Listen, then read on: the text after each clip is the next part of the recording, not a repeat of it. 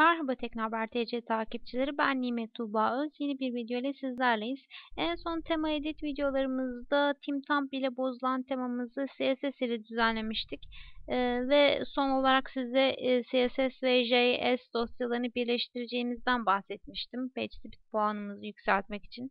Peki nedir bu CSS dosyalarını birleştirmek derseniz, örneğin temamızda 8 ya da daha fazla CSS dosyası var ve JS dosyası var. Ve bunlar her çağrıldığında hepsi farklı farklı geliyor. Biz birleştirdiğimizde tek bir dosya üzerinden ya da bunların sayısını 8'den 4'e düşürebiliriz. Bu sorgu sayısını azaltacak ve daha fazla sayfaların daha hızlı açılmasını sağlayacak. Peki bunu nasıl yapabiliriz? Örneğin bir tane yeni metin belgesi açıyoruz. Bunun içerisine bunu GTmetrix üzerinden sitenize test edip hangi CSS ve JS dosyalarını birleştireceğine karar verebilirsiniz. Örneğin ben sadece örnek olması açısından gösteriyorum. Mesela Ajax Article Box JS'sini sırasıyla birleştirmeniz burada çok önemli.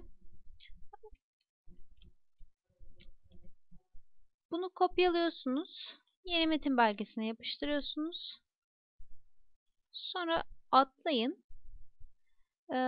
BP1 JS'yi birleştireceksiniz mesela.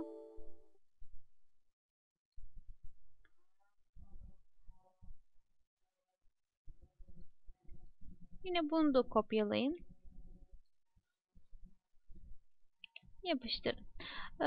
Bu dosyaları tek tek birleştireceksiniz ancak her defasında birleştirdikten sonra sitenizi kontrol edin. Herhangi bir yüklenmeme veya hani slider JS var, jQuery plugin slider JS. Bunu bu dosyaların arasında birleştirdiğinizde manşet hareket etmeyebilir. O tarz aksaklıkları oluyor. Bu yüzden tek tek kontrol ederek eklerseniz daha kolay olacaktır sizin açınızdan. Bunun ismini de fark etmiyor. İsim ya da numara verebilirsiniz. 452 sonunu da JS yapın. Bunu kaydettikten sonra bunun içine atıyorsunuz. Ancak bununla bitmiyor. Temanızda bunu çağrılan dosyayı bulup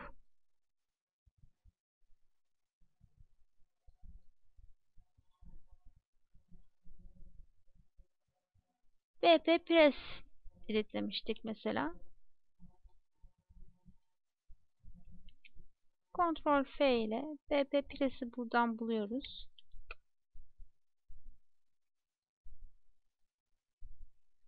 Bu dosyanın ismi neydi? 452 yazdık mesela. 452. Bu kısma BP Press yerine değiştirdik ya, artık BP Press CSS dosyası bunun içerisinde. Bu yüzden biz bunun ismini 452 olarak adlandırıyoruz ki çağırırken o şekilde gelsin. Aynı şekilde admin Ajax Article Box kutusunu da o şekilde yaptık.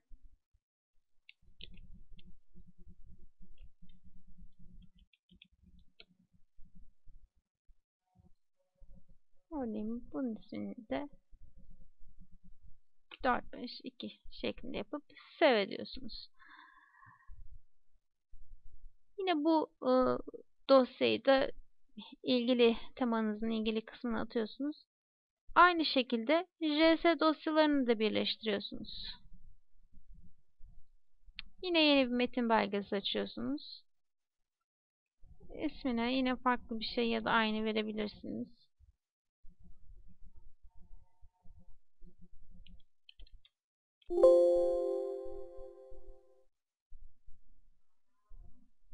Article Box CSS'i örneğin kopyalıyorsunuz.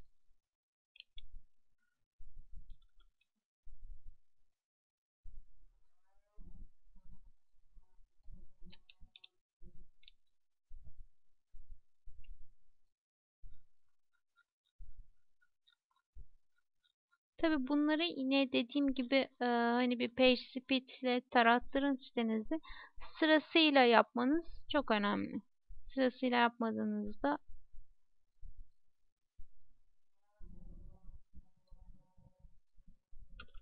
düzgün çalışmayabilir. Yine bunları tek tek topluyorsunuz. Ben hepsini toplamayacağım. Yanlış şey kaydettim. Şu kısmı seyredeceğim. Yine Time Options Init'i açıyoruz.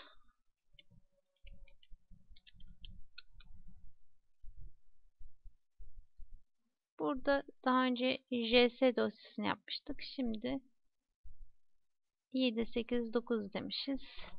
Bunu doğru dosya çağırması için değiştiriyoruz. Sonra yine Article Box dedik.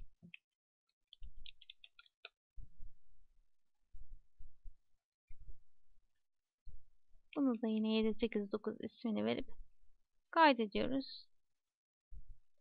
Bu dosyayı temamızın ilgili çağrılan yeri, yani nereden aldıysak oraya atıyoruz. Herkes de farklı olabilir. Header PHP'den de değiştirebilirsiniz bu kodları, artık temada farklılıklar gösteriyor.